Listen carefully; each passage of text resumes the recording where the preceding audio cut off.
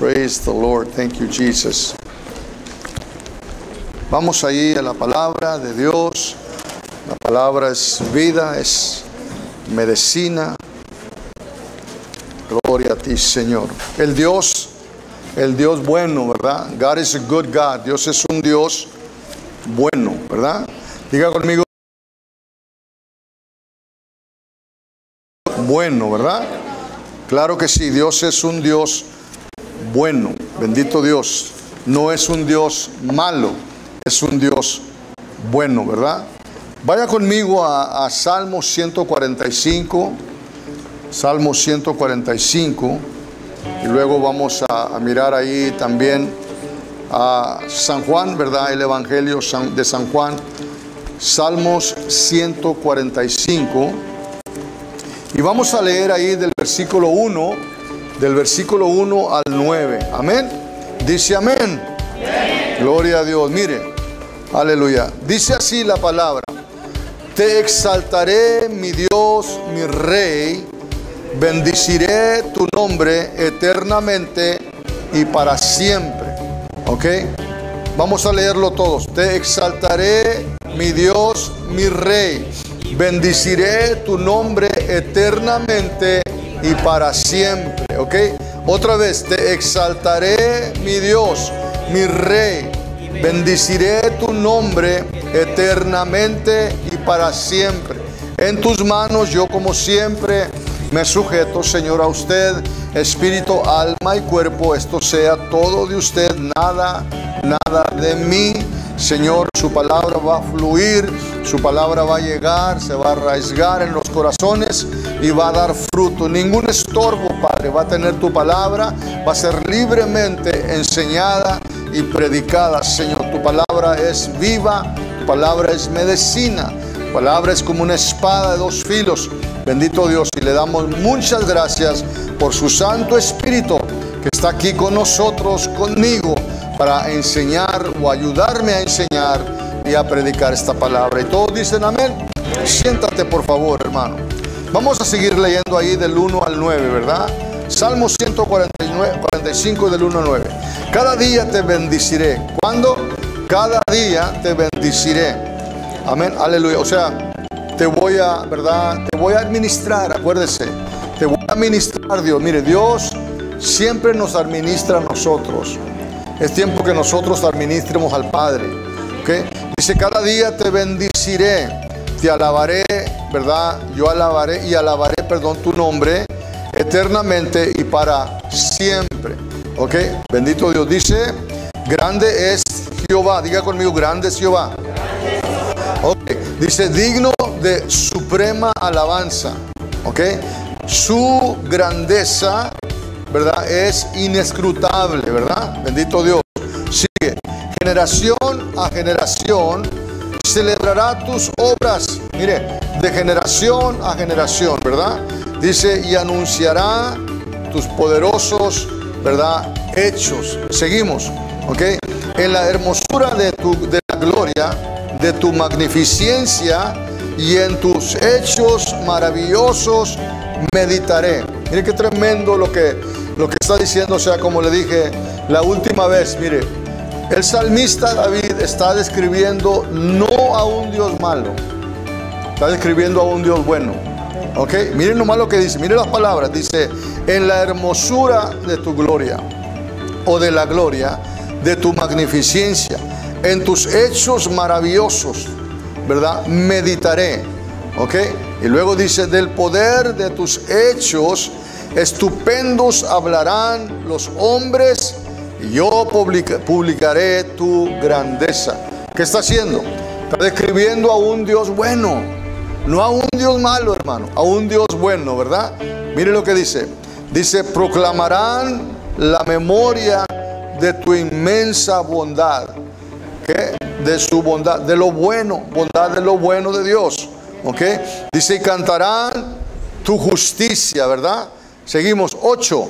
Clemente y misericordioso es Jehová. ¿Ok? Lento para la ira y grande en misericordia. Diga conmigo, grande en misericordia. Ok, mire, Ok, seguimos. 9. Bueno es Jehová para con todos. ¿Para con quién? Para con todos. Ahí incluye, bendito Dios, aquel que no quiere nada con Dios, aquella que no quiere nada con Dios, ¿verdad? Ahí incluye al que anda sin Cristo, perdido en la droga, en el alcohol. Dios los ama. ¿Ok? No ama lo que andan haciendo, como no amaba lo que yo hacía o lo que usted hacía, pero nos ama a nosotros, ¿verdad? Aleluya. Dice, bueno es Jehová para con todos y sus misericordias sobre todas sus obras. O sea, la misericordia de Dios es de eternidad a eternidad, ¿verdad? Amén. Lamentaciones dice que nuevas son las misericordias de Dios, ¿verdad? Amén. Gloria al Señor Jesucristo. Mire, déjeme empezar con esto. Déjeme darle, estaba yo meditando en esto, déjeme darle varias verdades, varias revelaciones de quién es Dios y quién es aquel que le platiqué, el enemigo. Mire, revelaciones, verdades, ¿verdad? De quién es Dios, ¿verdad? Y bendito sea el Señor, quién es el enemigo. Tenemos que saber esto, hermano, ¿ok? Porque si no, vamos a andar confundiéndonos. Y acuérdese que el diablo es astuto.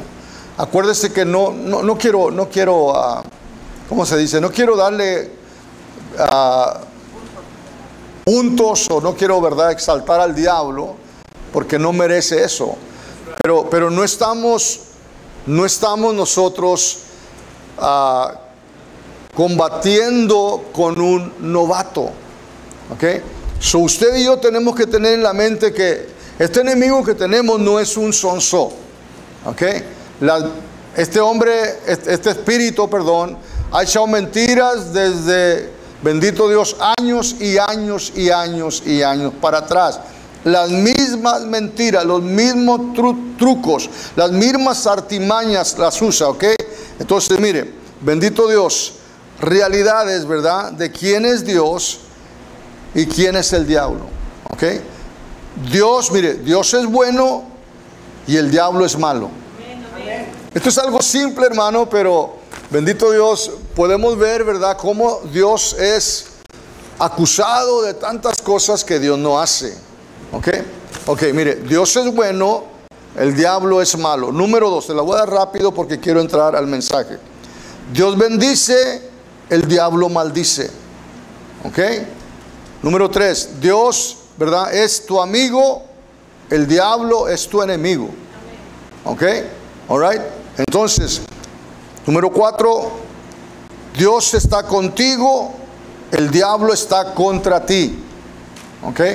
Dios está contigo, Dios está a favor de ti, el diablo está en contra de ti.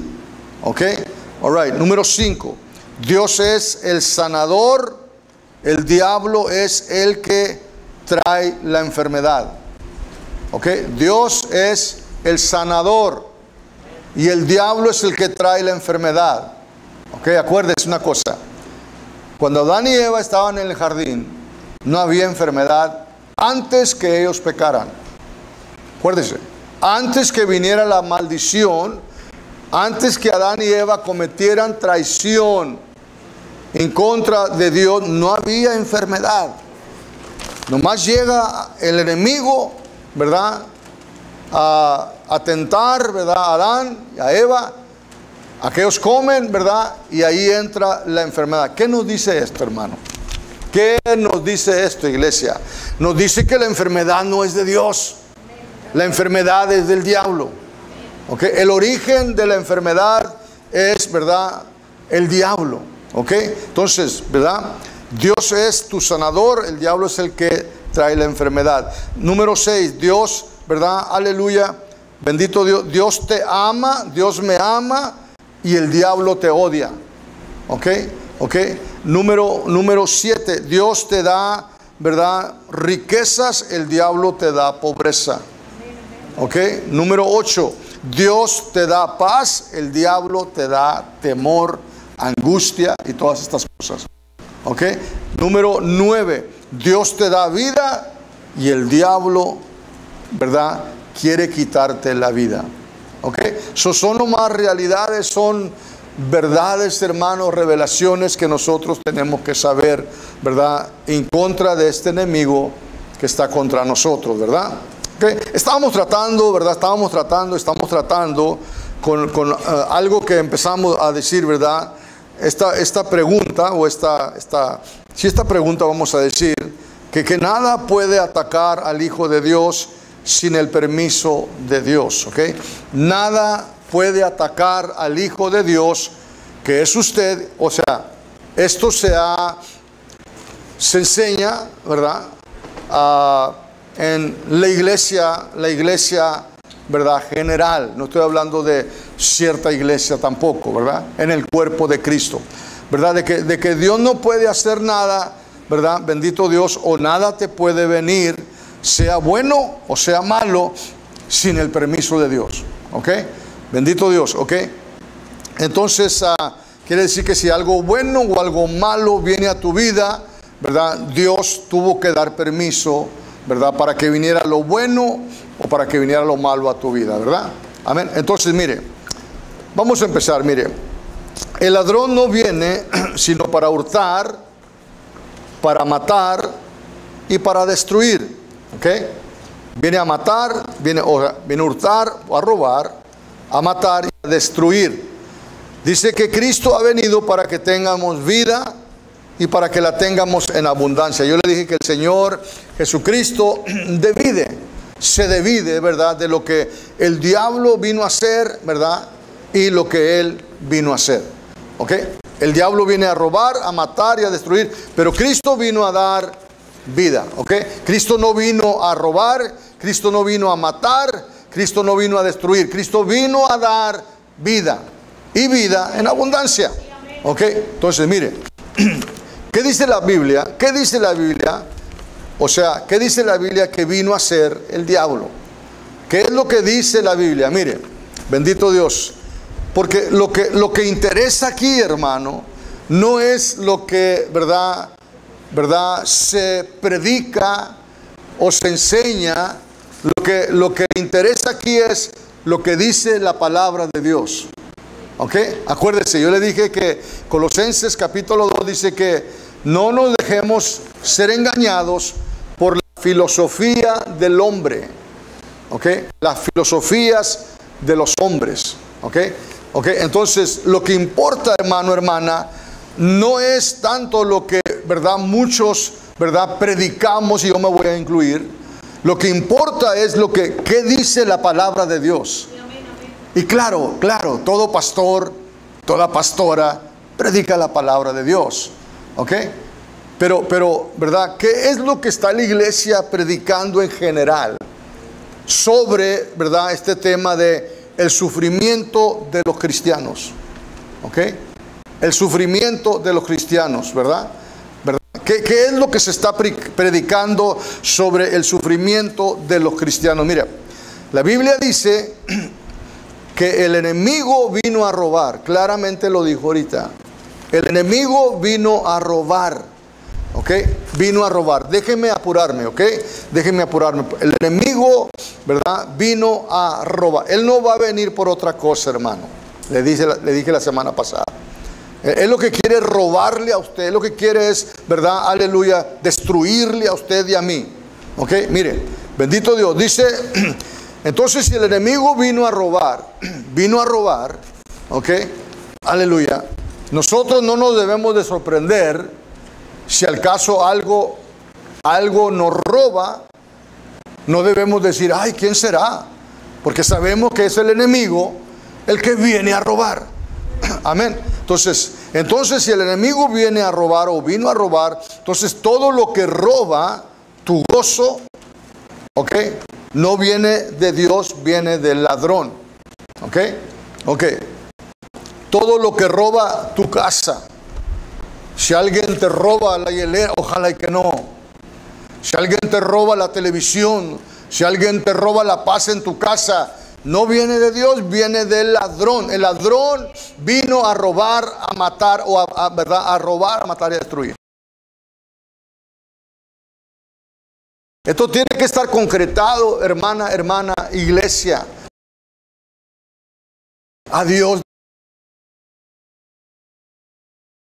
Entonces, tu salud, cuando llega una enfermedad a tu vida, y otra vez, primeramente Dios, hermano, vamos a clamar la sangre de Cristo.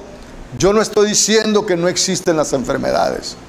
Estoy diciendo que clamando la sangre de Cristo, comiendo esta palabra, ¿verdad? Hablando la palabra, usted y yo vamos a estar bajo la protección, la sombría, ¿verdad? De la unción de la palabra, ¿ok? Entonces, tu salud, si alguien te roba tu salud, no es Dios. No es Dios que está tratando contigo, hermano. No es Dios. No es Dios que te quiere enseñar algo, no es Dios. Yo le dije que Dios nos trata con nosotros por medio de la palabra y por medio del Espíritu Santo. El Espíritu Santo es, ¿verdad?, nuestro maestro. Y nuestro maestro nos enseña con la palabra de Dios. So, bendito Dios, tu salud. Número 4, tu dinero. Amén. Tu dinero. Si alguien roba tu dinero, bendito Dios, no es Dios, es el enemigo. ¿Ok? Pero acuérdese que Dios nos ha dado a todos los hijos, ¿ok?, cómo defendernos de este enemigo. ¿Ok? Ok, mire, lo que estamos tratando de hacer es desenmascarar, hermano, y darle una respuesta, ¿verdad?, a esto de que, ¿verdad?, Dios no, ¿verdad?, el Hijo del Señor, ¿verdad?, no le viene nada al Hijo del Señor, ¿verdad?, sin el permiso del cuerpo de Cristo, ¿verdad?, porque no sabemos, no conocemos el pacto y recibimos lo malo y decimos, bueno, vamos a aprender algo de aquí, de esta prueba que vino a mi vida, de esta, ¿verdad?, enfermedad que llegó a mi vida, ¿verdad? Dios me quiere enseñar algo y esperamos nosotros sacar algo bueno de ahí. Déjeme decirle, de lo malo no hay nada bueno. Amén. Sí, Dios puede voltear en medio de la tormenta, puede voltear la situación, pero Dios no lo decretó. ¿Ok? No lo decretó. ¿Ok? Amén. Tu dinero, ¿verdad? Tu familia. Tu familia. ¿Ok? Si hay por ahí, bendito sea el Señor, ¿verdad? ¿Cómo le digo? División en la familia. Ahí, si hay eso, hermano, no viene de Dios. ¿Ok? No es Dios que te quiere enseñar algo. Es el diablo que quiere destruir tu familia. Es el diablo que quiere destruir tu familia, hermano. ¿Ok? Amén. Bendito Dios. Mire, seguimos. No viene de Dios, viene del ladrón. Todo esto viene del ladrón. Y es lo que queremos hacer. Queremos desenmascarar, hermano. Queremos desenmascarar al diablo, porque el diablo no se esconda detrás de estas mentiras, ¿verdad? Amén. No estoy aquí para rebajar a nadie, hermano, hermana. Estoy aquí, ¿verdad?, para, bendito sea el Señor, otra vez, desenmascarar y llegar a la verdad. Porque es la verdad la que te... verdad la que nos hace libres, hermano. Amén. Y acuérdense que hablábamos de la palabra profética más segura. ¿Se acuerda? Que hablábamos en segunda de Pedro 1:19, donde dice que tenemos la palabra profética. O sea, no debemos de movernos, ¿verdad? Yo le digo aquí ahorita, hermana, no crea, ¿verdad?, porque yo lo estoy diciendo, soy su pastor. Lo que quiero decir es que créalo porque lo dice la palabra de Dios. Si alguien viene y le dice a usted algo, o alguien viene y me quiere decir algo a mí, hermano, ¿verdad?, de que usted o le quieran vender una doctrina falsa, hermano, porque ahorita anda mucho queriendo vender doctrinas falsas. Yo le dije que tenemos la palabra profética. Hay que medir todo con la palabra, hermano. Que se oye muy bonito, o que el hombre habla muy bonito, o que, ¿verdad?, tiene un vocabulario muy bonito, ¿verdad? Eso no quiere decir nada, hermano. Mídalo con la palabra del Señor. Le decía yo la semana pasada, hay que no movernos por visión. Las visiones son buenas si vienen de Dios, hermano. Pero a veces también aquel que le platiqué trae visiones. Amén. Anoche vinieron unas hermanas aquí, bueno, ahora son hermanas. Pero pues, ¿verdad? Mire, cuando una persona anda mal, Cuando yo hablo de mal, yo hablo cuando una persona anda en la droga. ¿Ok? La droga, el diablo la usa y te hace mirar tantas visiones. ¿Ok? Entonces, bendito Dios, tenemos que tener cuidado de que lo que oyemos, ¿verdad? Si es una visión, si es, ¿verdad?, una profecía, amén. Si va de acuerdo a la palabra, hermano, recíbala. Si soy yo le digo algo, hermana, yo como su pastor, y no va de acuerdo a la palabra, no lo crea porque soy su pastor, crea la palabra de Dios. ¿Me está entendiendo, hermano? Porque bendito Dios, es la palabra es más segura que cualquier otra cosa, hermano. Mire, con esta palabra no le vamos a errar. Amén. No le vamos a errar con esta palabra. Le podemos cerrar con visiones, le podemos cerrar con sueños, le podemos cerrar con profecías, pero con esta palabra no le vamos a cerrar.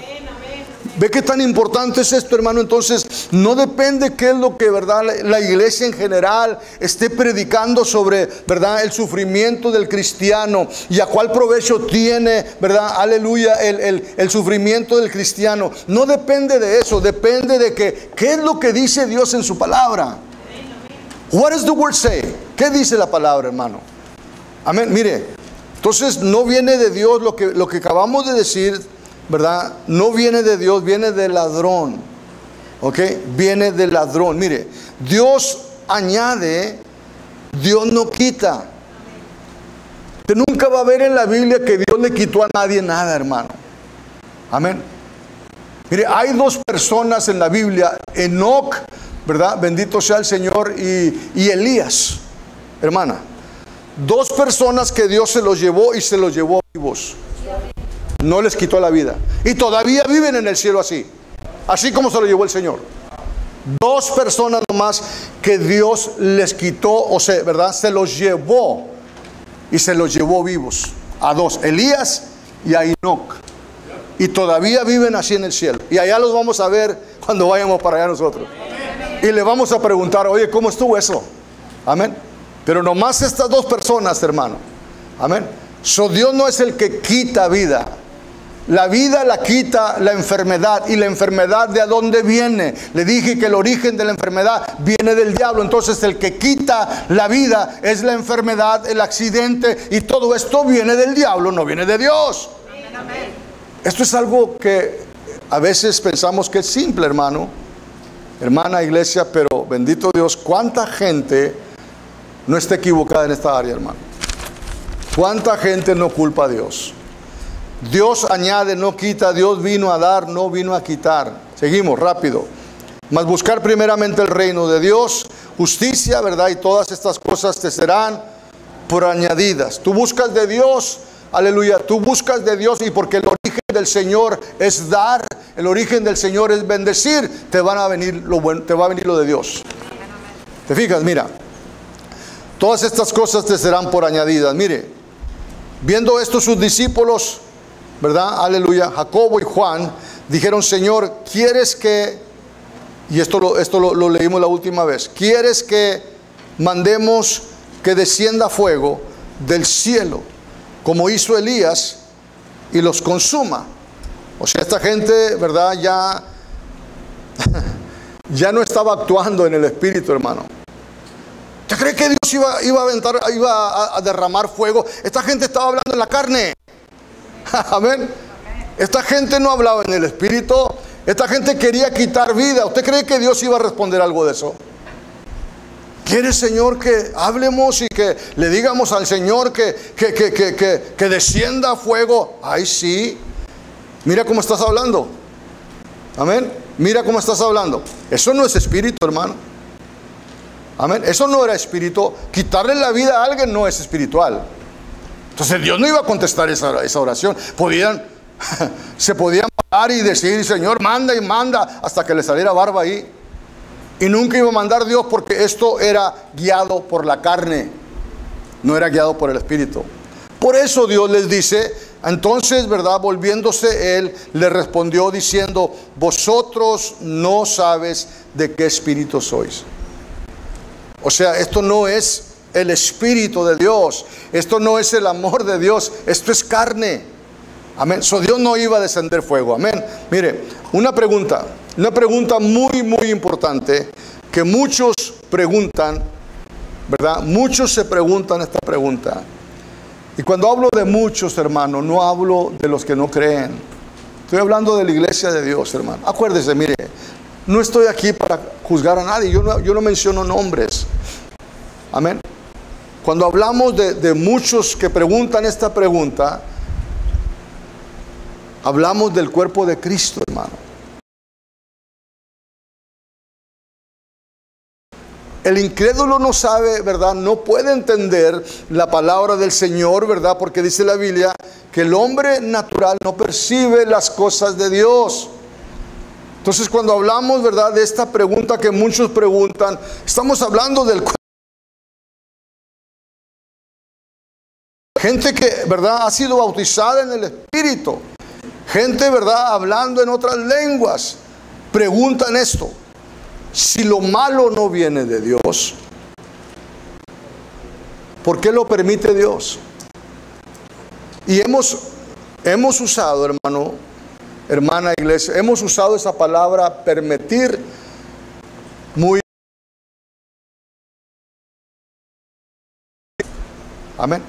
Es que Dios permitió, es que Dios está permitiendo. Pero mire, si lo malo no viene de Dios, ¿por qué lo permite Dios? Pregunta que muchos se preguntan. Acuérdese, mire, acuérdese, yo le he dicho, en la Biblia habla de dos términos. La Biblia habla del causivo y habla del permisivo. ¿Ok? Causivo queriendo decir Dios lo causó. Permisivo quiere decir Dios lo permitió. ¿Ok?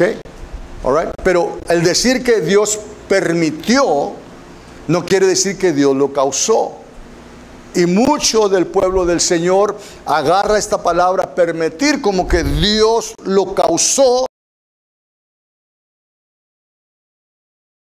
Dios quiere que crezcas.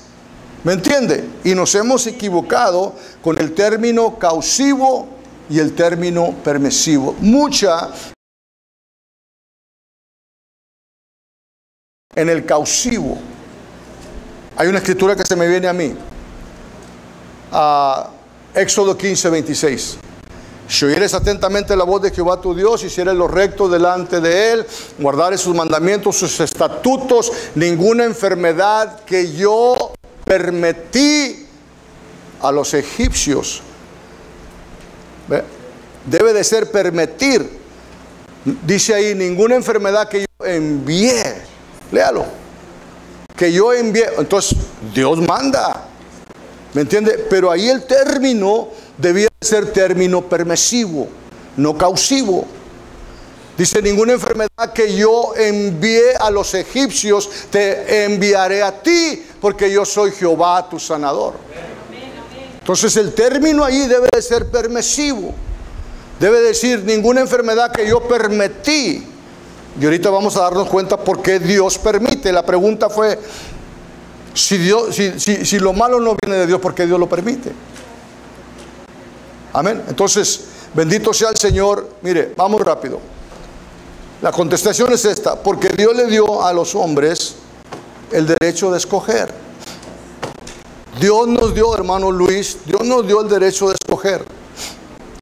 Yo vine a la iglesia porque yo escogí venir a la iglesia. Nadie me forzó. O sea, Dios nos ha dado un libre albedrío. Amén. Usted decide, yo decido si yo me quiero poner la camisa negra o la camisa blanca. Yo decido si yo quiero manejar un carro Chevy o un carro Ford. Yo decido, ¿verdad? Aleluya, si quiero. Dios no nos hizo títeres. Dios nos hizo con un libre albedrío. Los ángeles no tienen un libre albedrío. Nosotros somos la creación mejor de Dios.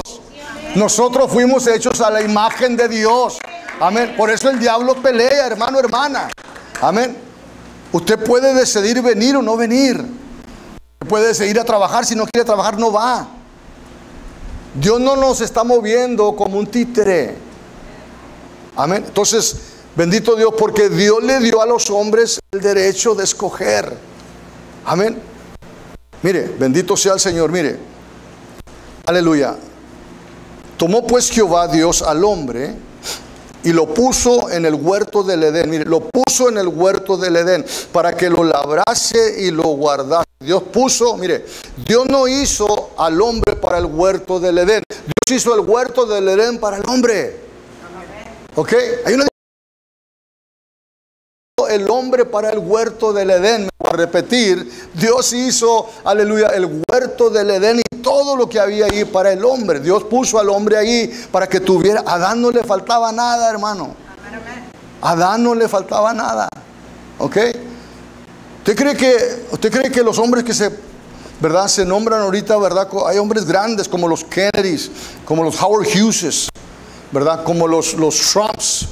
Hay gente, allá hay un Perot, allá en Texas, gente billonaria, hermano, no millonaria, billonaria, billionaires, que tienen billones y billones de dólares. Hermano, esa gente no le llega a lo que tenía Adán. Adán lo tenía todo. Amén, lo tenía todo. Y le dice, mira, le dice, lo tomó pues Jehová, ¿verdad? Dios al hombre y lo puso en el huerto. Mire, aleluya. Y mandó Jehová Dios al hombre, mire, diciendo, de todo árbol del huerto puedes comer, ¿verdad? Mire, de todo puedes comer, mas del árbol de la ciencia del bien y del mal. El hombre nació con un libre albedrío, hermano. O sea, Adán, ¿verdad? Tenía todo, hermano, y ese árbol nomás le dijo, no comas de ahí. Alguien dijo una vez, pastor, ¿por qué Dios no le ayudó a Adán y a Eva? Sí le ayudó. Les dio una decisión. Les dijo, de todo pueden comer menos de aquí. Y lo mismo nos dice a nosotros. Amén. ¿Por qué Dios no me ayuda? Sí nos ayuda. Dios nos dice, si oyeres atentamente la voz de Jehová y obedeces la palabra de él, te va a ir bien. ¿Me entiende? Dios nos hizo de un libre albedrío. Entonces, si lo malo no viene de Dios, ¿por qué Dios lo permite? ¿Sabe por qué? Porque nosotros lo permitimos. Porque nosotros lo permitimos, hermano. ¿Me está entendiendo? Y Dios nos ha dado un libre albedrío y Dios no va a ir en contra de su palabra, hermano. Eso es lo que muchas veces el pueblo no entiende. Dios no va a ir en contra de su palabra. Amén. Mire lo que dice. Dice, mas del árbol de la ciencia del bien y del mal no comerás. Mira, hijo, mira, de todo es tuyo. Adán tenía todo el oro, Adán tenía todo lo que necesitaba, hermano. Le dijo de todo, pero ¿qué le quiero decir? Le dio un libre albedrío de decidir. Señor, ¿por qué estoy así? Porque así queremos estar. Ay, hermano, alguien dijo, pastor, ¿usted cree que yo quiero estar así? Sí. Porque Dios nos ha dado autoridad, Dios nos ha dado el nombre, Dios nos ha dado la palabra, Dios nos ha dado, ¿verdad? Bendito Dios, aleluya, al Espíritu Santo para vivir arriba y no abajo, para vivir bendecidos y no maldecidos. Ahora, si yo no vivo arriba, vivo abajo todo el tiempo, y yo no vivo bendecido, vivo maldecido, no es culpa de Dios, no es culpa del Espíritu Santo, es culpa mía. Porque Dios me ha dado que decida. Mire, bendito Dios. Entonces seguimos. Porque Dios permitió que Adán, ¿por qué Dios permitió que Adán comiera de la fruta de aquel árbol? Why? ¿Por qué, hermano? ¿Por qué Dios permitió? ¿Sabe por qué? Porque Dios le había dado un libre albedrío. ¿Usted cree que, hermano, usted cree que Dios no sabía lo que iba a pasar cuando Adán comió de aquella fruta? Alguien dijo, ¿por qué no lo paró Dios? Porque si Dios lo hubiera parado, hermano, se acaba todo. ¿Sabe por qué? Porque si Dios para a este hombre, Adán, quien le había dado Dios libre albedrío de escoger, y Dios lo para, Dios va en contra de su palabra, y el día que Dios, aleluya, vaya en contra de su palabra, se acaba todo, hermano. Dios no puede quebrantar su palabra. Dios no puede quebrantar su palabra, y es lo que muchos no entendemos. ¿Me entiende? God cannot go against His word. Amén. ¿Por qué Dios permitió que Adán comiera de la fruta de aquel árbol? Porque si lo para, hermano, se acaba todo. Dios le dio un libre, porque mire, si no le hubiera dado un libre albedrío, entonces Adán, como usted y yo, fuéramos, ¿verdad?, títeres, controlados por Dios. Y Dios no quiere nada fuerza, hermana. ¿Verdad que no? Dios no quiere nada. Amén. Mire, hermano, ¿por qué? ¿Por qué no salva a Dios a todo el mundo y que venga Jesús y todos nos vamos para el cielo? ¿Por qué no salva a Dios a todo el mundo? Que salve Dios a todo el mundo y apresuramos la venida del Señor, viene Jesús y nos vamos todos al cielo. ¿Sabe por qué? Porque si Dios hace eso, entonces ya el hombre a quien Él va a salvar ya no va a tener un libre albedrío, y ya Dios no va a ser Dios. Dios va a ser mentiroso como usted y yo. Y Dios no es mentiroso. Dios no puede ir en contra de su palabra. Amén. Aunque Él sabía que Adán iba, bendito Dios, a echar todo a perder, Él no pudo pararlo, no podía pararlo, porque le había dado a Adán el libre albedrío. Y Dios no es hombre para que mienta, ni hijo de hombre para que se arrepienta. ¿Me entiende? Cuando uno empieza a entender estas cosas, uno ya no anda, ¿verdad?, diciéndole, ay, pues Dios me mandó esto, ay, pues Dios me está enseñando. No, no, porque uno sabe y conoce a este Dios que es un Dios bueno. Ahora, mire, déjeme decirle por aquellos que están viendo, muchos están viendo, mire. Una vez alguien me dijo, entonces, pastor, usted quiere decir, ¿usted no cree en la ira de Dios? No, sí, pero la ira de Dios no es para mí, ni la ira de Dios es para usted. La ira de Dios es para aquel que no tiene a Cristo. Para usted y para mí son bendiciones lo malos que Dios tiene. Sí va a haber una, sí va a haber un, verdad, sí va a haber un, verdad, la palabra nos va a juzgar, Jesús. Ahorita Él es el juez, ¿verdad? Ahorita, ¿verdad?, Jesucristo es nuestro Salvador, ¿verdad? Pero cuando vayamos para la palabra nos va a juzgar. Sí, sí, hermano, va a haber un juicio, sí, pero el juicio no es para mí ni para usted. Dios nos ha librado de todo eso.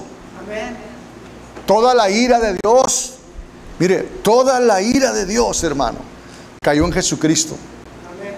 Dios no está enojado con usted y Dios no está enojado conmigo. Amén. Entonces, bendito Dios. ¿Por qué? Bendito Dios, porque Adán escogió comer de la fruta. Dios no podía pararlo, hermano. Otra vez, el día que Dios vaya en contra de su palabra, se acaba todo. Y por eso el diablo, ¿verdad?, cuando tentó a nuestro Señor Jesucristo, ¿se acuerda los 40 días, 40 noches que ayunó?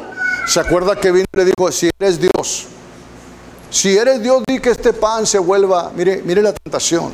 ¿Sabe lo que quería el Señor? Perdón, ¿sabe lo que quería el enemigo? Aquel que roba. Quería que Jesucristo, aleluya, hiciera lo que Él, ¿verdad?, quería que hiciera. Y cuando Jesús iba a hacer lo que Él quería que hiciera, bendito Dios, iba a ir en contra de su palabra y el diablo iba a ganar. Pero Dios nunca va en contra de su palabra. Es más, la Biblia dice, Salmo 138, que Dios ha elevado su palabra arriba de su nombre. Salmo 138. Dios ha exaltado su palabra más que su nombre. Mire, hermano, aleluya, el nombre suyo y el nombre mío no es lo que nos hace grandes. Lo que nos hace grandes es nuestra palabra. Amén. Si yo vengo con usted y le digo, hermano, mire, ¿sabe qué? Vamos a hacer un negocio. Amén. Y si yo, ¿verdad?, hago un negocio con usted ¿verdad? Porque más antes, hermano, no había que contratos ni nada. Más antes nomás el hombre agarraba la mano y decía, ok, chócala. Ese era el contrato. O sea, ¿qué era el contrato? La palabra. La palabra. El hombre tiene palabra. Yo creo que este hombre tiene palabra. No necesitaban contratos. Amén. No necesitaban contratos.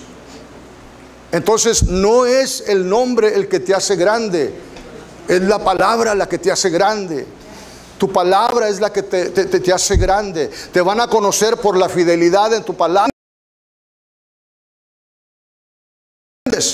Y ¿sabes qué? La palabra de Dios, aleluya, puedes confiar. Yo puedo confiar en la palabra del Señor, porque hasta ahorita la palabra de Dios nunca ha fallado y nunca va a fallar la palabra de Dios. Amén. Denle un aplauso al Cristo que nunca.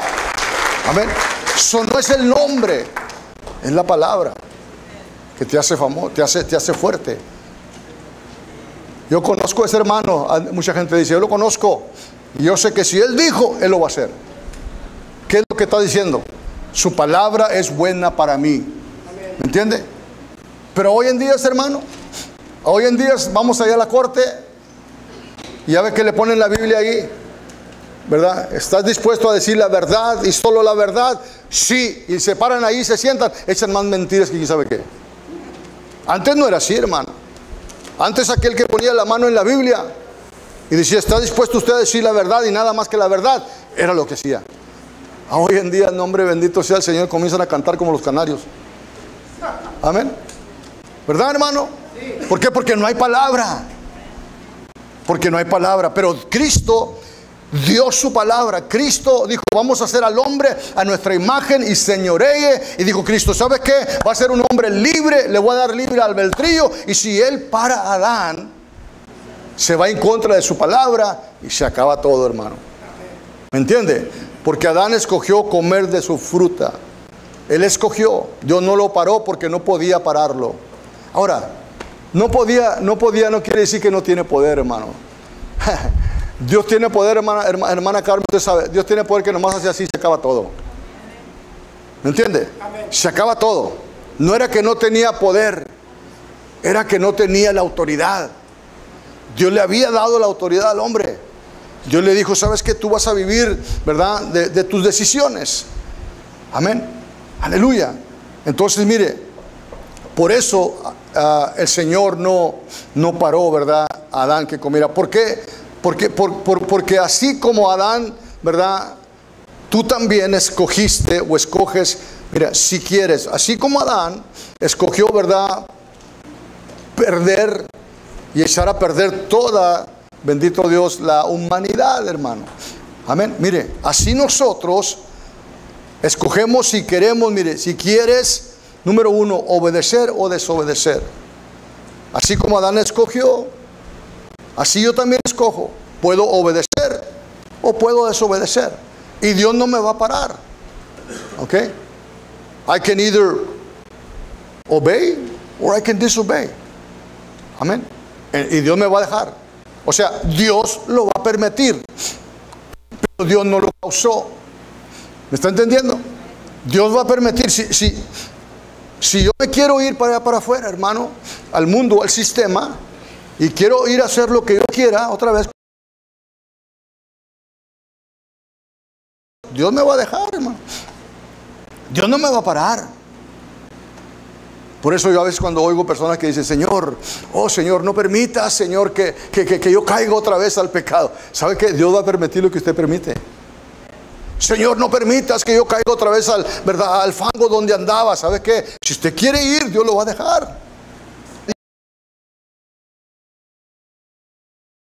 La diferencia entre el permisivo y el causivo. Pero Dios no lo causó. Amén. Dios no lo causó. Dios no le causó a usted, ¿verdad? Que usted fuera o que yo fuera otra vez a las cantinas y nos perdiéramos allá, ¿no? Y fuéramos a la penitencia. No. Dios lo permite porque tú lo permites. ¿Me entiende? Entonces, obedecer o desobedecer. Yo, ¿verdad? Hago la decisión. Servir a Dios o servir al diablo. Amén. Oh Señor, no me dejes. No permita, Señor, que yo sirva al diablo.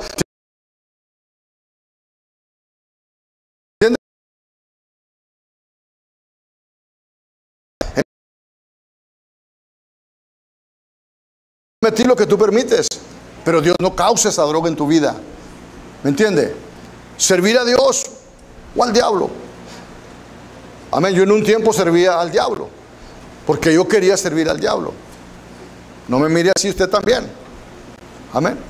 Porque dice la Biblia, ¿estás conmigo o estás sin mí? Amén. ¿Sirves a Dios o sirves a aquel que le platiqué? Entonces, servir a Dios o al diablo. Número 3, ser bendecido o maldecido. Yo decido. Así como Adán decidió, ¿verdad?, comer de aquel árbol, así nosotros, bendecidos o maldecidos. Ok, mire, vivir en victoria o en derrota. Yo decido. Vivir en victoria o vivir en derrota. Ok, yo soy el que decido. Yo soy el arquitecto de mi vida. Dios ya hizo todo lo que tenía que hacer. Dios ya mandó a Jesucristo. Jesucristo vino en una misión. Jesucristo cumplió, ¿verdad?, esa misión. Jesucristo, ¿verdad?, todo lo que pertenece a la vida y a la piedad, ¿verdad?, el Señor nos lo dio por medio de su crucificación, sepultura y resurrección. Cristo nos dio todo, pero yo decido, ¿verdad?, si voy a recibir o no voy a recibir lo que Cristo ya me dio. Amén. Vivir en victoria o derrota. Voy a cerrar. Porque no, o sea, ¿por qué no salva a Dios a todo el mundo? Why? ¿Por qué no salva a Dios a todo el mundo, hermano?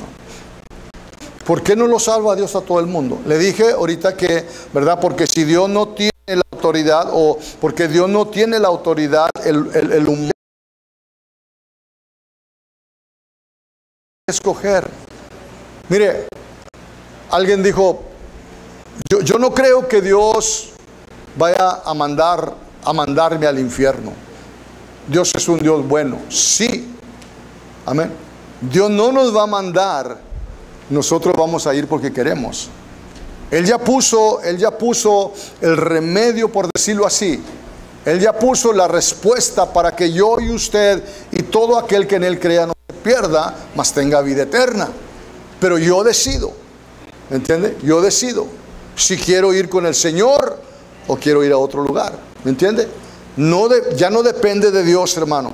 Porque Dios no tiene la autoridad. ¿Por qué Dios no? Porque Dios no tiene la autoridad. El humano tiene, ¿verdad?, tiene que escoger. ¿Verdad? El humano tiene que escoger. ¿Ok? Amén. Alguien dijo, yo he escuchado testimonios que dicen, mire, yo tuve la penitencia 20 años. Yo fui a la penitencia 20 años. Pero ahí, cuando estaba en la penitencia, ahí, ¿verdad?, entregué mi vida a Jesucristo. Qué bueno que entregaste tu vida a Jesucristo. Pero ese no era el plan de Dios. El plan de Dios era que tú recibieras a Cristo antes de que cometieras lo que te mandó a la prisión. Pero no quisimos, escogimos mejor, ¿verdad?, ir para allá. Hay otras personas que dicen, yo estaba en el hospital, bien enfermo, y el doctor me dijo que tenía nomás 8 horas para vivir. Y luego ahí, ¿verdad?, ahí alguien me habló de Cristo y ahí recibí a Cristo y fui salvo y sané. Qué bueno que fuiste salvo y qué bueno que sanaste, pero eso no es todo el tiempo y que no cayeras al hospital. ¿Me entiendes? Pero tenemos que escoger, ¿verdad? Y muchos no escogemos así. Yo no escogí así. Amén. Cuando yo andaba ahí, yo mejor escogía andar en otros lugares, ¿verdad? Pero gracias a Dios que escogimos el camino bueno, ¿verdad? Amén. Entonces, mire, bendito sea el Señor. Rápido, dice, a los cielos y a la tierra llamo por testigos a hoy contra vosotros, que les he puesto delante de la vida, la muerte, la bendición y la maldición. Escoge pues la vida para que vivas. Escoge, ¿ve? Escoge. Yo escojo, hermano. Yo puedo escoger vivir para el Señor otra vez, o yo puedo escoger no vivir para el Señor. Yo puedo escoger vivir triste, o yo puedo escoger vivir alegre. Amén. Te pongo la vida, te pongo la muerte, te pongo la bendición, la maldición. Escoge. Oh Señor, ¿por qué, Señor? Pues, ¿qué escogiste? Señor, ¿por qué me viene? ¿Por qué tengo? ¿Qué escogiste? ¿Qué estás escogiendo? ¿Me entiende? Pero no es Dios. No es Dios el que está mandando. Como le digo, no es Dios el que está causando. Dios no causó que aquel hombre fuera a la penitencia. Dios no causó que aquel hombre ya mero se muriera. Gracias a Dios, hermano. Gracias a Dios que en medio de lo que el diablo quiere hacer, en medio de la situación que el diablo te pone, ahí en medio Dios puede obrar, pero Dios no fue el de la situación. ¿Entiende? El mismo José lo dijo. José en el capítulo 25. Le dijo a sus hermanos, hey, lo que ustedes quisieron, ¿verdad?, hacer conmigo, O sea, lo que ustedes intentaron hacer en mal, mi Dios lo volteó en bien. ¿Verdad que sí? ¿Verdad? Entonces, en medio de todas las circunstancias, aquel hombre tuvo 17, 20 años en la penitencia, pero no fue el plan de Dios ese, pero Dios usó el plan del diablo, Dios usó la circunstancia, aleluya, para traerle el evangelio a él y se salvara, pero ese no era lo mejor de Dios para él. Lo mejor de Dios era que él no fuera a la penitencia, lo mejor de Dios era que él recibiera a Cristo antes de ir a la penitencia, para que no fuera a la penitencia. ¿Me entiende? Y así trabaja Dios, hermano. Bendito, póngase de pie, por favor. Hay dos razones por qué el enemigo roba al creyente. Dos razones por qué el enemigo roba al creyente. Porque el creyente no sabe que tiene la autoridad de Dios. ¿Okay? El creyente no sabe que tiene la autoridad de Dios. Amén. Y la otra es, bendito Dios, el creyente, ¿verdad?, no usa la autoridad que Dios le dio. Hay dos razones por qué el diablo roba a los hijos del Señor. Número uno, porque los hijos de Dios no sabemos que tenemos la autoridad de Dios. Y número dos, ¿verdad?, porque los hijos, aleluya, no usamos la autoridad que Dios nos ha dado. ¿Ok? Padre, te adoramos, te bendecimos, te damos gloria, te damos honra, Señor. Eres grande, eres bueno, tu palabra es vida, tu palabra es medicina. Nosotros podemos entender, Señor, entendemos que lo bueno viene de ti. Toda buena dádiva, todo don perfecto desciende del Dios de las luces, Señor. No desciende de abajo, desciende de arriba. Todo lo bueno. En el nombre de Jesús. Gracias, Señor bendito, porque sabemos a quién servimos. Sabemos que usted es bueno y que para siempre es su misericordia. Sabemos que usted no está en contra de nosotros, usted está a favor de nosotros. Sabemos, Señor, que el sufrimiento no viene de parte de usted. Señor bendito, gracias, Señor. Gracias por revelarnos, Señor, quién es el que está en contra de nosotros y quién es el que está, ¿verdad?, a favor de nosotros. En el nombre de Jesús de Nazaret nos despedimos. Todos dicen amén. Amén. Dele fuerte la